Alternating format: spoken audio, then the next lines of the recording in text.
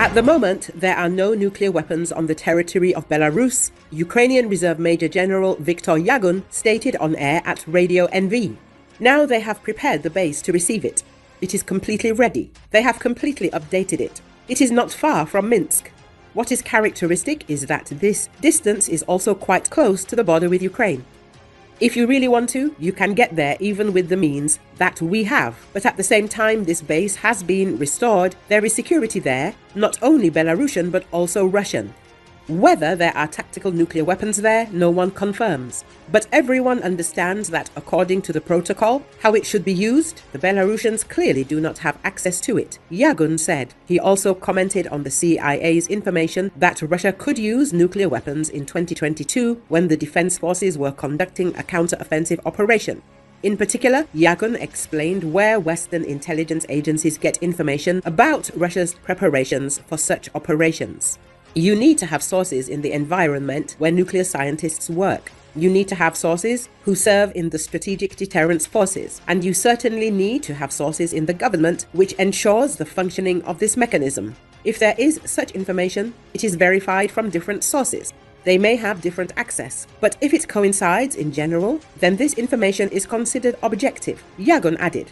Recently, CIA Director William Burns said that there was a real risk that Putin could use nuclear weapons against Ukraine in the 2022.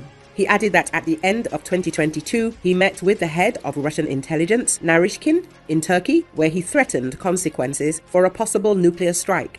Meanwhile, Interesting Engineering conducted a study and found that the US could destroy all of Russia and China's nuclear launch sites in 2 hours. The report noted that the US and its allies' advantage in weapons and strike capabilities could cause fear in Russia and China and could already be fueling an arms race.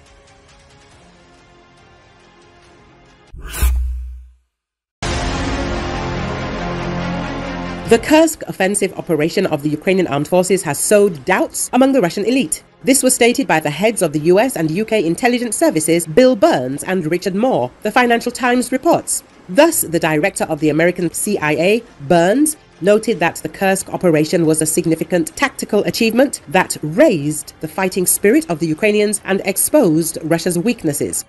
This has raised questions among the entire Russian elite among where this all is heading.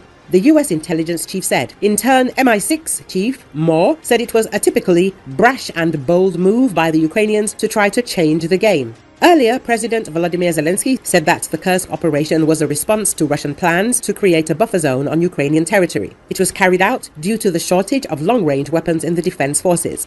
The operation of the Ukrainian Defense Forces in the Kursk region of the Russian Federation continues, and the controlled zone may increase to 2,000 square kilometers, believes military political observer of the Information Resistance Group, Alexander Kovalenko. It seems to me, firstly, that the control zone will be increased. since the Glushkovsky district is literally asking to become part of this control zone. That is, the total area can be increased to 2,000 square kilometers. He explained his opinion on the air of the Freedom TV channel.